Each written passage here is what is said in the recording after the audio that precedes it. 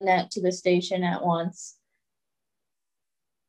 And so Nick has a dark-eyed junco right now, and every bird that we get will measure its leg with this leg gauge. And so that allows us to make sure that the bird is receiving the correct band for its size and weight. These bands are from the USGS, and they're made of aluminum, so they're really light.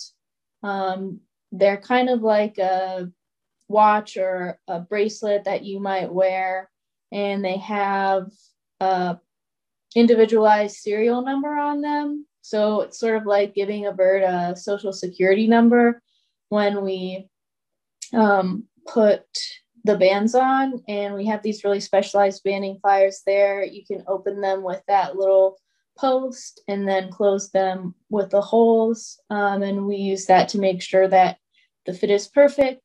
You'll see Nick test the fit later, I think on a different bird, but yeah, I mean, it really does fit just like a watch or a bracelet does on you. And just like a watch or a bracelet, after a few days, you don't even notice that you have it on. So it's the same thing with the birds.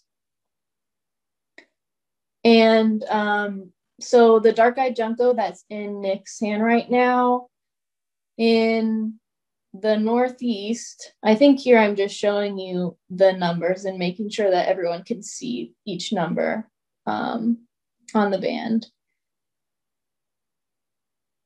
And so the species that we see in Michigan of the dark-eyed junco is the slate-colored junco. So it's going to be really gray all around. Juncos have a nice white outer tail feathers that you can kind of see there on the other side of the bird. And I think Nick's saying here something about how it has a sort of short and thick beak that's good for eating seeds.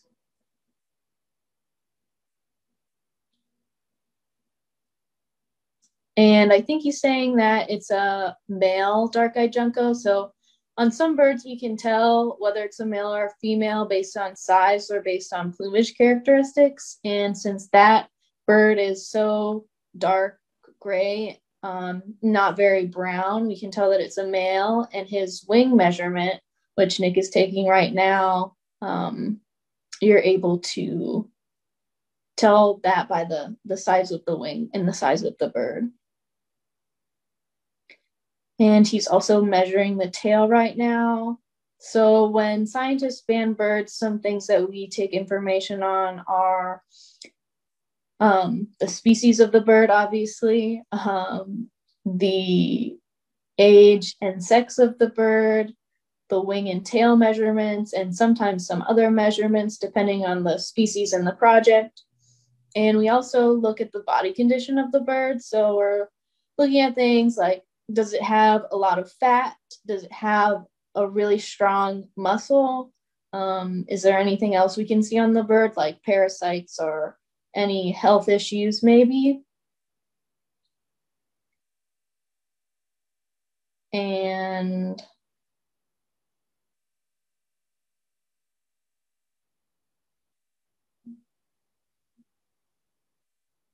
I hope Nick wasn't saying anything too important. We have a question of why is he blowing on it? Is it to spread the feathers? Yeah, that's a great question, and that's exactly right. So in a little bit, you'll be able to see up close and personal what Nick is seeing, but when he's blowing on the bird, he's blowing the feathers apart so that he can see underneath them and so that he can see the skin.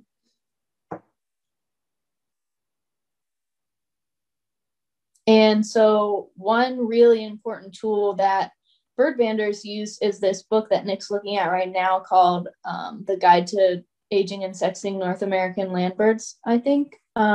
It's by Peter Pyle, and it's basically the bander's Bible. It has information, very detailed information on every species that you could catch in North America, information on aging and sexing them, their measurements, and some information about subspecies identification and some life history. So for a normal person, it would be very confusing and very boring. But for us, it takes a long time to be able to read and understand it correctly, but we couldn't band without it. And right now, Nick is weighing a bird, so we just kind of put them in a little film canister and stick them upside down for just 1 second while we get a weight on them, and then take them out and let them go. So for most birds, they've never been upside down before. So they're kind of confused and they are just like, what's going on? And then before they know it, it's over and we know how much they weigh. So Nick is grabbing another bird.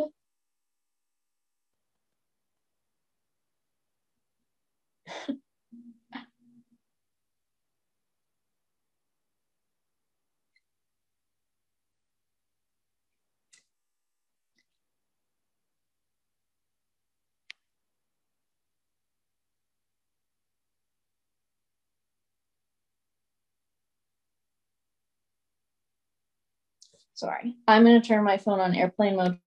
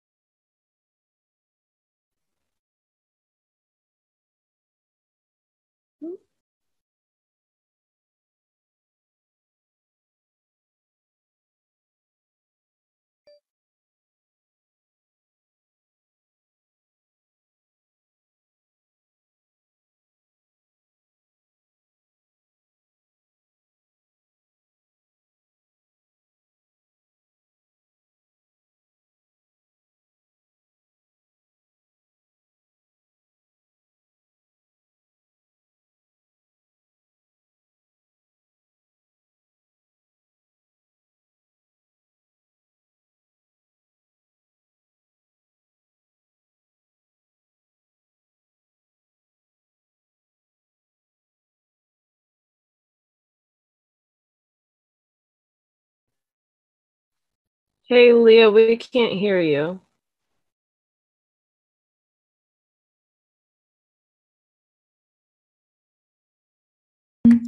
All right.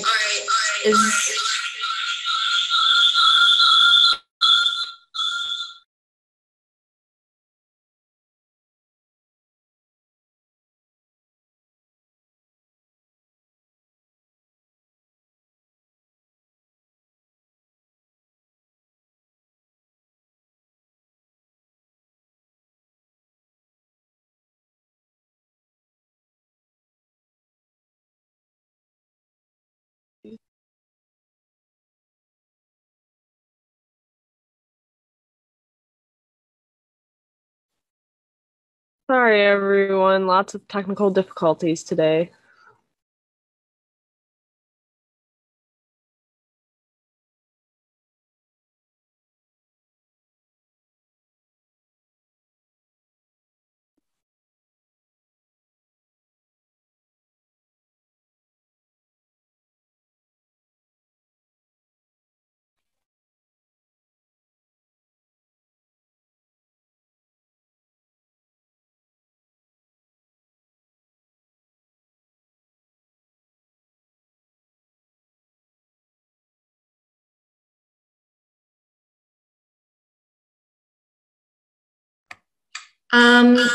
So maybe if you mute one of me and then leave my computer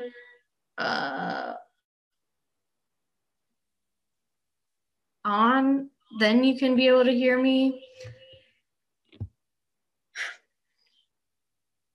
Yeah. Right now there's minimal echo. Okay, perfect. So I'll just press play again. And again, I really apologize for this, but we do the best that we can. So, American tree sparrow, it has a dark central breast spot. So that's similar to a song sparrow and also a house sparrow, but American tree sparrows are they don't have a streaky breast. And I don't know if you could hear earlier, I mentioned the bicolored bill of an American tree sparrow. So that dark upper mandible and the yellow lower mandible, you can see really well right here. And so just like I was saying before, Nick's making sure that that band fits really well. So you can see that it spins around. So, you know, it's not too tight, not too loose. It's just the right size.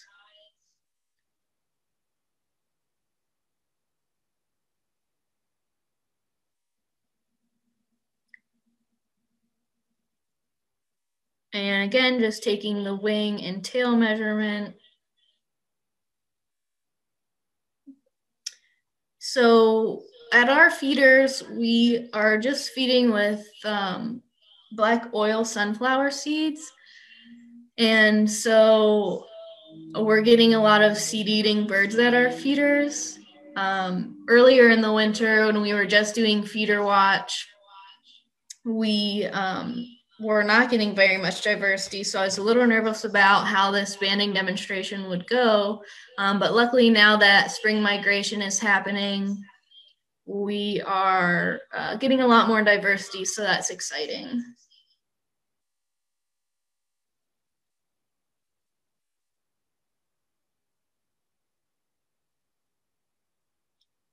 And what's really cool about birds is that they've evolved to be able to fly and fly in the really large distances that they can.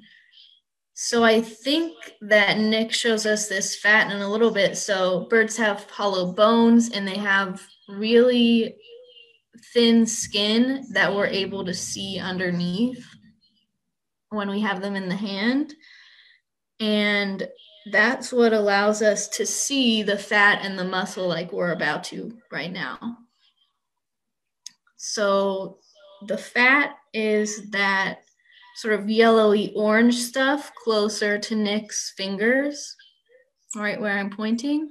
And the pink surrounding that is the bird's muscle. So especially during migration, it's really important for birds to be fat and muscular. That means they're going to have enough energy to continue their flight north up to their breeding grounds, wherever that may be. And birds are really good at turning fat into energy, much better than we are as humans. So having a really fat bird is a really good thing for their health during migration.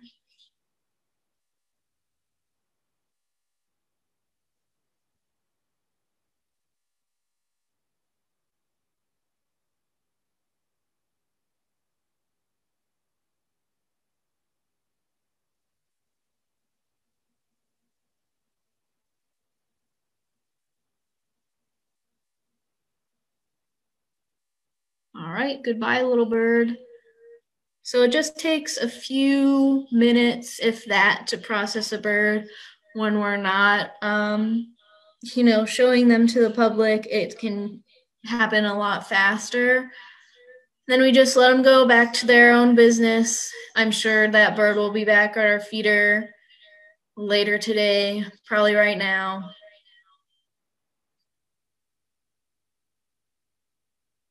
And so this next bird is a real treat for us today. So we live near a river and we hear this bird singing a lot. I've never known if it came into our yard to our feeders, but today when we walked out to get the birds out of the net to ban them, it was a really great surprise to see this So if you don't know, that's a red-winged blackbird, a really common bird in wetlands and marshy areas. And so really exciting for us to get to see. You can tell that it's a male because it's dark black and it has that really nice red and orangey epaulet, or its little shoulder decoration. And so oftentimes the males in birds are the showy, beautiful ones, and the females are more drab. So the males are using this gorgeous plumage to defend territory, to attract mates. And females who are more drab are often doing a lot of the nesting, and so they want to be able to be safe, their nest and themselves to be safe from predators, so they don't want to be noticed as much. And so this is one of the bigger bands that we're able to put on songbirds. And so we know the number of the band that is on this little guy. I think it's 982. And so we'll know if we catch him again that he's hanging out in our yard, or maybe if someone else catches him somewhere else at some point in his life, they'll know, well, okay, he was in northern Michigan at some point. And so one of the things that banding data can help scientists learn is the movements of birds. There are several banding stations south of us. There is one in Kalamazoo and one in Lansing that I know about. And so they could recapture him on his journey back south in the fall. And some other cool things that we can learn from banding data is things like migration timing. Over many years, you can see, if there's been any difference in when birds start migrating, when you see specific species at your site. Another thing you can learn about is the demography of populations, or what different age classes there are there. And so MAPS, which is a summer breeding banding protocol, is really good at this. It helps tell how many young of the year were born and how many adults there are. Another thing that banding can tell us is we can track individuals of endangered or threatened species. Not only can we maybe do that by recapturing them and reading their band number, but we also have specialized bands called color bands. Very nice little epaulets there. So colored bands can help us determine individuals from far away without having to catch them, just by resighting them through binoculars. And I think we're looking at how to age this bird. So for red-winged blackbirds, one really easy way to look at that is to look at the underwing coverts and to see if there's a limit there. So for bird banders, a limit means that there's a difference that you can see between two different age groups of feathers. And in a second, we'll go to our pile guide that shows a picture of this. So you can see on that top picture, you can see the limit between the two different age groups of feathers, the white ones versus the black ones. And in the bottom picture, you can see that there is no limit because all the feathers are the same. So basically that just tells us that this is an adult bird. And feather age and feather quality, which is not really something that we'll get into today, but those are two really important things that banders look at to be able to age birds.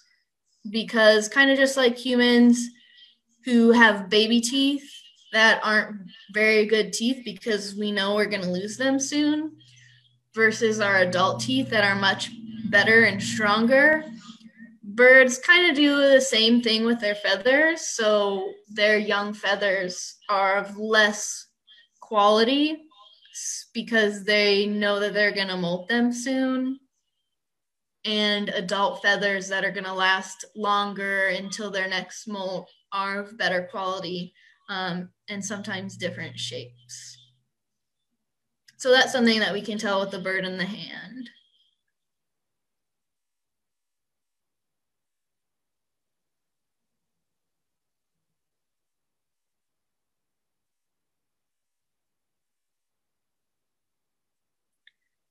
So something that I kind of forgot to talk about as much as I wanted to during the original taping of this video, but now I have time to, is eBird. And so that's a really amazing tool that citizen science and people interested in birds and people who watch birds can use to help track populations, track rare species sightings, and you can do it all from your phone or your computer, so it's really accessible. And so you can just download an app or sign up online and just bird and keep track of all the birds that you see or hear.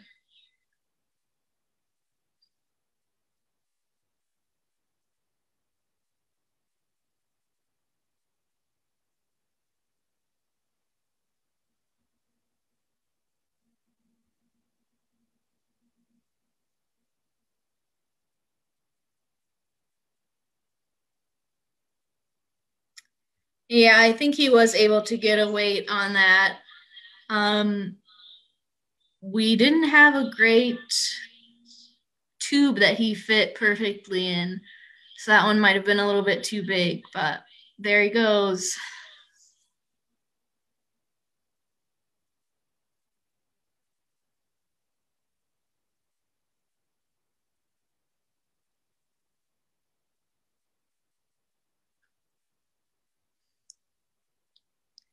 And here is another dark-eyed junco, specifically the slate-colored subspecies that we would most likely find here in Michigan. And so looking at maybe your feeders, or if you're a beginner birder, one of the best things that you can do to try and figure out how to identify birds is generally, number one, just look at their shape and size. So is it bigger or smaller than an American robin? Is it bigger or smaller than a crow? Or is it bigger or smaller than a sparrow? And so these are all pretty common birds that people, even non-birders, have a general idea of what they look like and their size. So that's a really good thing to do. And then another good thing is to look at their beak shape, and that's something that I mentioned before. The sparrows, they have these sort of shorter and thicker bills, and so you can use that shape to try and narrow it down to what family the bird belongs in,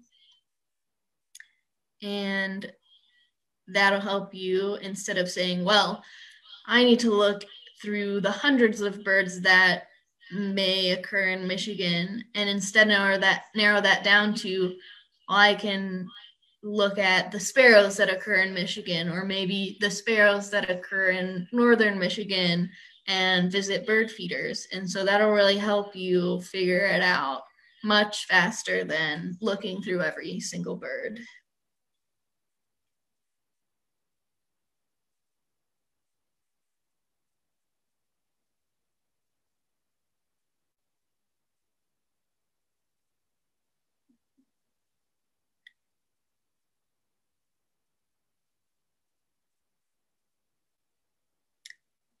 Yeah, so we're banding right now, basically just for education for this banding demonstration. I think Nick's showing that this is another male. And so we're just banding at our house in Sheboygan, where we had feeders up all winter.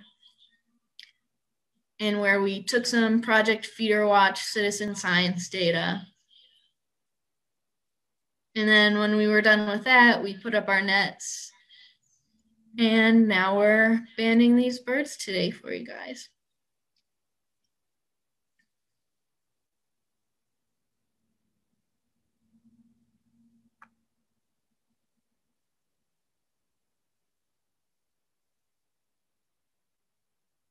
And you can kind of see those white outer tail feathers that a junco has. I really love that about them. A lot of times when they fly, when they flush and begin to fly, they flare their tails and you can see those outer tail feathers. And I just think that they're really cute.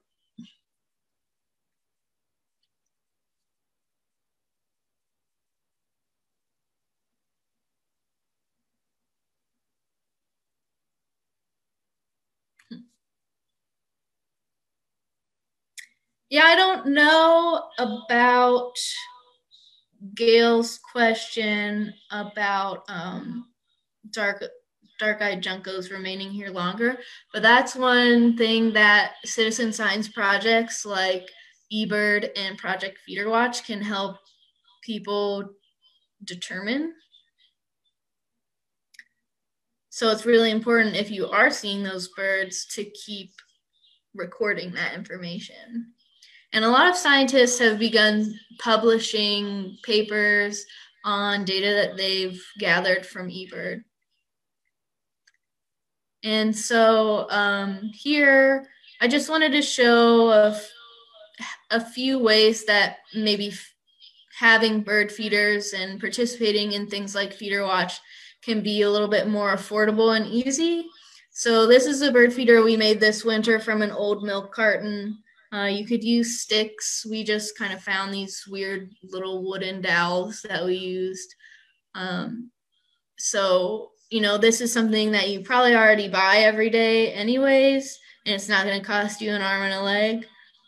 This we found in our landlord's garage, a little homemade feeder that could hold either suet blocks or it could hold seeds. So if you have some scrap laying around, you know, you have the ability to make your own feeder. You don't have to buy some fancy setup. You can kind of figure it out on your own. And I don't know if I mentioned this in the beginning or not, but another thing about Feeder Watch and just about birding in general is that kind of more important than feeders is having a good habitat for the birds to live in. So if you have maybe fruit trees in your yard, or if you are doing some landscaping and decide you want to do some native plant landscaping, that's going to be one of the best things that you can do for birds and other wildlife in general.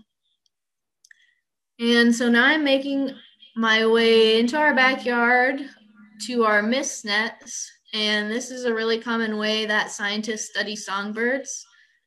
So it's a really long and tall net made of pretty thin mesh. And so you can see those little squares are pretty small. So just like a fishing net, if you want to have the right size of net for the size of birds that you're catching, a large bird like a red-tailed hawk wouldn't even get caught in this type of net. And if our holes were any bigger, little songbirds might be able to wiggle through.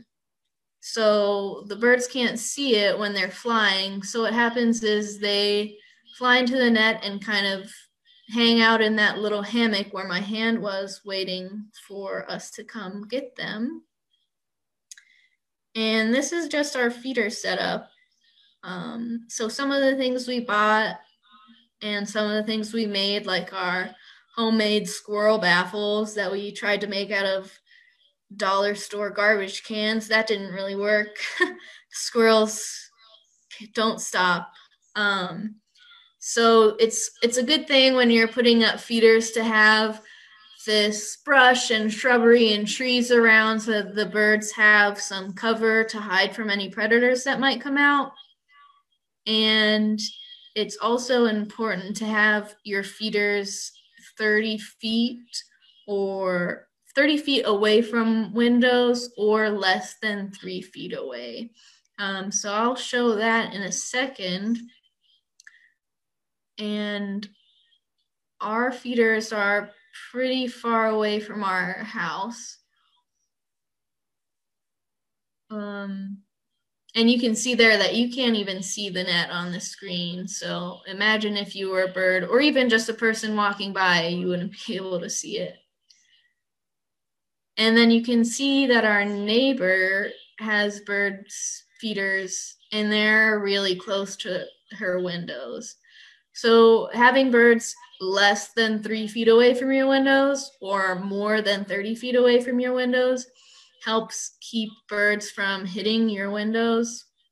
So just like that net that they can't see, they don't understand the concept of windows. So if they see some clear passageway, they are going to go through it.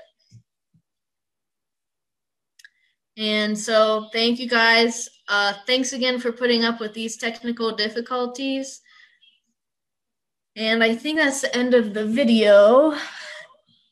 And so I'll try and switch over here. All right. So if anyone has any other questions, feel free to shout them out, or I guess say them on the Q&A. And I have some more information, some more closer photographs in case anyone is curious about any of the data that we take on the birds that we banned or any more information on eBird or Feeder Watch. I don't work for Cornell. I just participate in both of those projects because I love birds. And even though I get to be a scientist during the day for my job, I like to be able to help as much as possible and get to do it on the weekends too.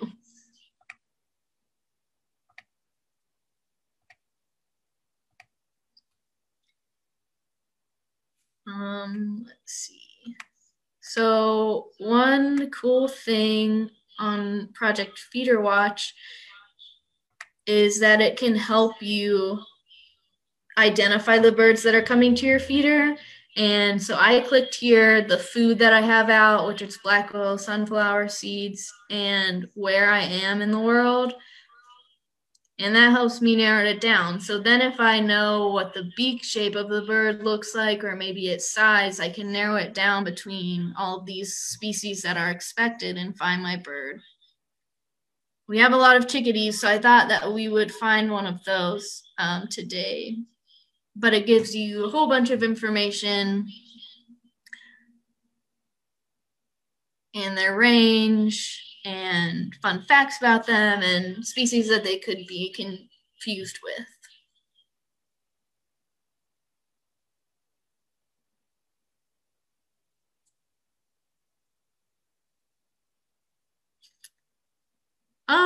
Yeah, so bird bands in binoculars. So you can, as the smaller the bird, the more difficult that gets. So with small songbirds, when people are reciting them, they put color bands on them.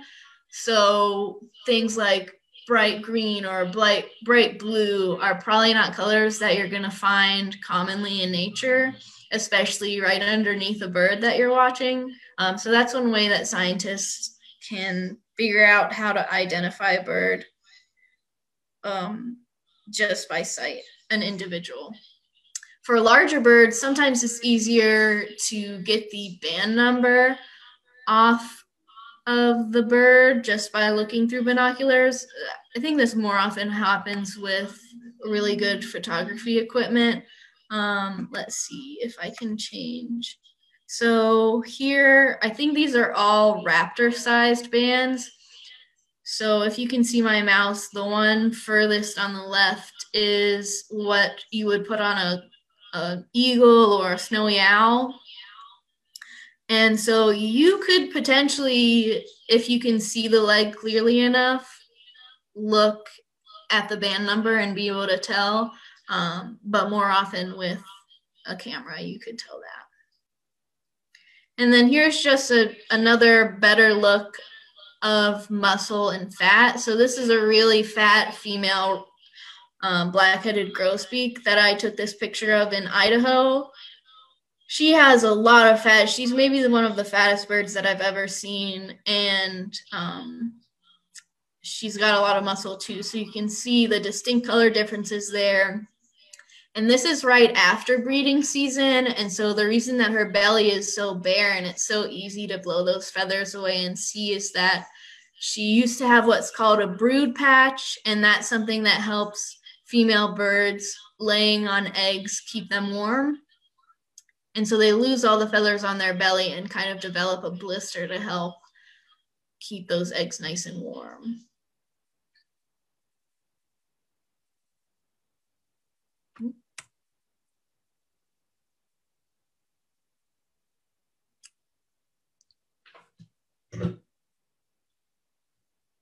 Well, I think we have a few minutes left of this presentation time slot. So if anyone has any other questions, let me know.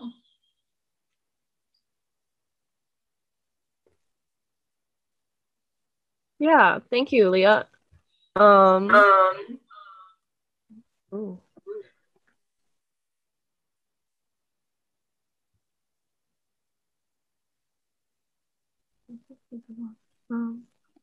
How did you become interested in birds?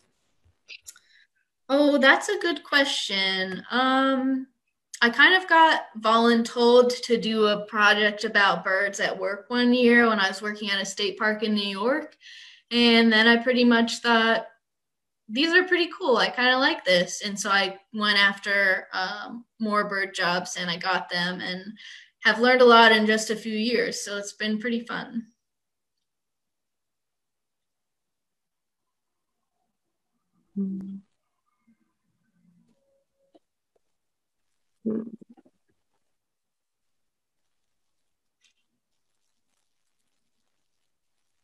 Are there any ways that people can support this project or visit or anything like that?